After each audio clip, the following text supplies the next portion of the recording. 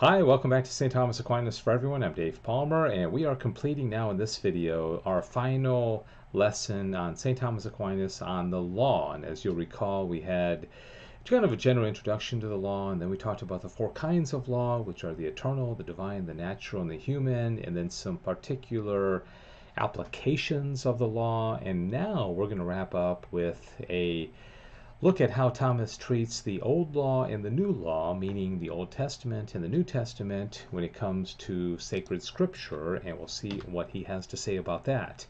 I find this one kind of funny because in question 98, Article 1, he says whether the Old Law was good. Now, you probably know where Thomas is going to go with this because, of course, he's a big fan of sacred scripture, and so it seems hard to believe that he's going to say the old law was not good, and of course he's not going to.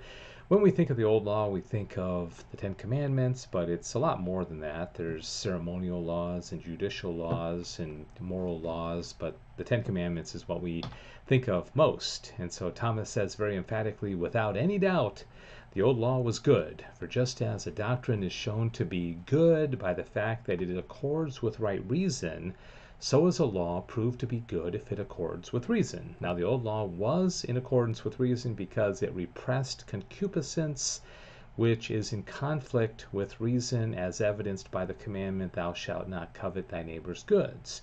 Okay, one thing that's going to keep coming out as we compare old law to new law in this lesson is that the old law kind of had to do with the temporal order, whereas the new law really directs us towards the eternal order or the supernatural order. Okay, and so keep that in mind. Moreover, the same law forbids all kinds of sin, and these two are contrary to reason. Consequently, it is evident that it was a good law, and the apostle argues in the same way.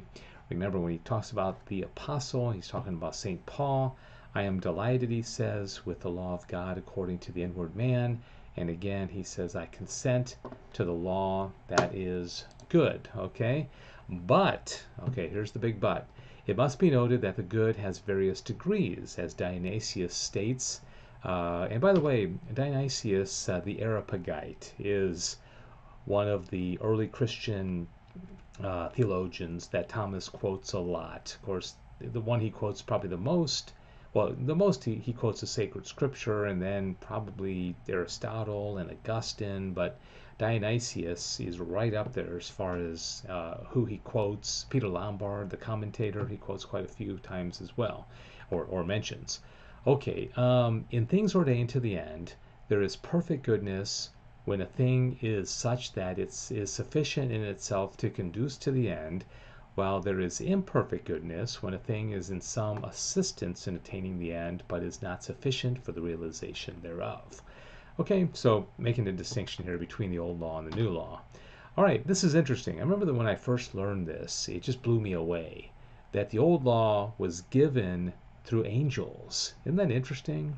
That of all the ways that God could have passed along the old law, he chose to do it through angels. And here's an image of, I think that's what, Balaam's donkey or something, and an angel appearing. And of course, we have a lot of instances in the Old Testament in particular, but New Testament also, where angels intervened.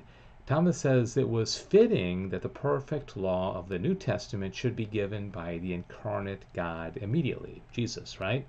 But that the old law should be given to men by the ministers of God, the angels. It is thus that the apostle Paul, at the beginning of his epistle to the Hebrews, proves the excellence of the new law over the old, because in the New Testament, quote, God hath spoken to us by his Son, whereas in the Old Testament the word was spoken by angels. Isn't that interesting that the Old Testament was passed down through angels? All right, so very interesting. Whether the new law fulfills the old law. You may be familiar with something called typology, where Old Testament figures like David or Solomon or Moses were types of the new types of Jesus. Okay, so we see that there is a relationship between the two, but that the new law fulfills the old law.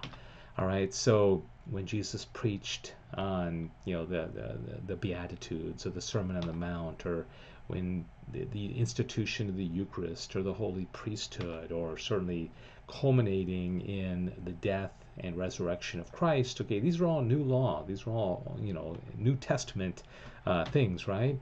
He says the new law is compared to the old law as the perfect to the imperfect. Again, here's that comparison again. Temporal, supernatural, what's down here to what our final end is. Now, everything perfect fulfills that which is lacking in the imperfect. And accordingly, the new law fulfills the old by supplying that which was lacking in the old law. The end of the old law was the justification of men. The law, however, could not accomplish this, but foreshadowed it by certain ceremonial actions and promised it in words. Okay, so Thomas is saying here that what the old law wanted to do, it couldn't do. It couldn't accomplish it because it needed God to take on human form in order to accomplish the end of the old law. And in this respect, the new law fulfills the old law by justifying men through the power of Christ's passion. All right, so Christ was necessary. And we're going to get into that as we get later into the third part of the Summa. Why did Jesus have to be born? Why did he have to suffer and die? Whether the new law should have been given from the beginning of the world. Now, isn't this interesting? Like, why do we have to wait? Why did we have to wait until Jesus was born and suffered and died before the new law was kind of ordained or given to us? And Thomas has three reasons. He says 3 reasons may be assigned why it was not fitting for the new law to be given from the beginning of the world. The first is because the new law consists chiefly in the grace of the Holy Spirit, which is behooved not to be given abundantly until sin, which is the obstacle of grace, had been cast out of man through the accomplishment of his redemption by Christ. Okay, so Christ had to live. Christ had to usher in the reign of grace in order to really bring the new law to us. And so sin had to kind of exist, in men for a while to really necessitate, to bring the need of Christ, right? The second reason may be taken from the perfection of the new law, because the thing is not brought to perfection at once from the outset, but through an orderly succession of time. Thus one is at first a boy and then a man, and this reason is stated by the Apostle Paul. The law was our pedagogue in Christ, that we might be justified by faith, but after the faith has come, we are no longer under a pedagogue. And so God had a plan, and it took time, okay, and it wasn't to be done instantaneously, kind of like our lives, where we have rational discursive minds, where we learn things slowly, whereas an angel was judged at the moment of its creation. Remember, we learned that because of the difference in nature. All right.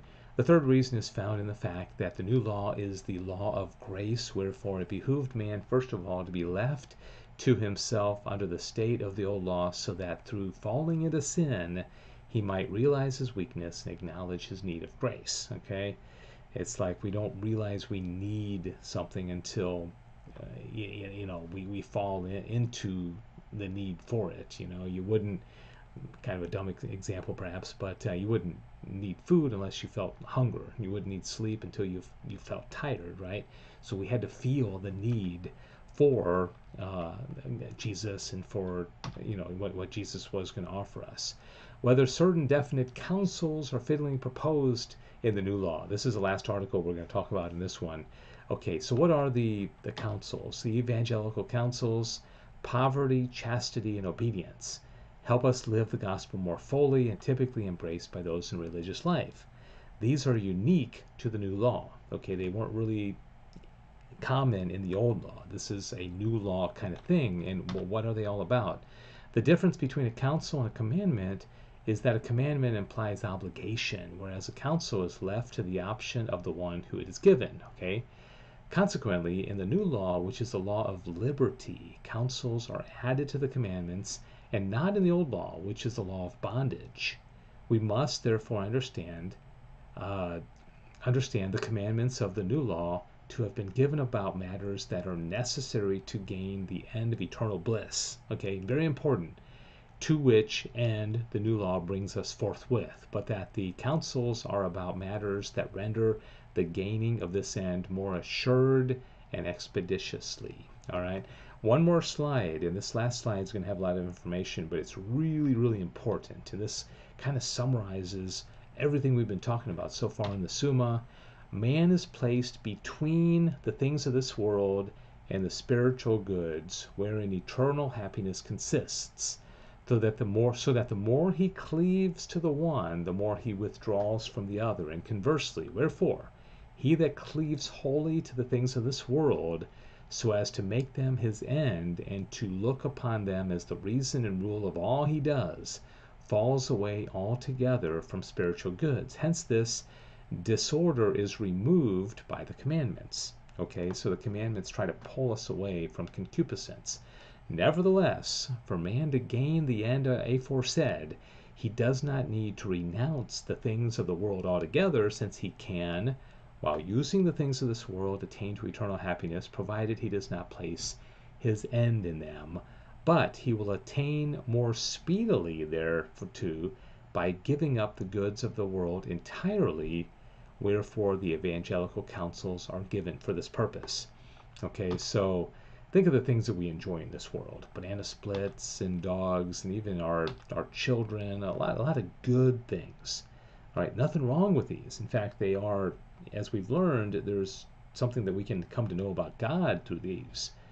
But we have to be able to detach from these temporal goods in order to attach to the eternal good. The evangelical counsels voluntarily allow us to do this, and that shows our love for God, and this is in the law of grace, which is the law of the New Testament. Okay, that wraps up our lessons on law. I hope you've enjoyed them. We're going to be going into, in the next series of lessons, merit, justification, grace. Okay, very, very important. And so stick with us, and we'll have another video out soon. Thanks for watching and sharing and liking and subscribing, and I hope you're enjoying these. God bless you. This is St. Thomas Aquinas for everyone. I'm Dave Palmer.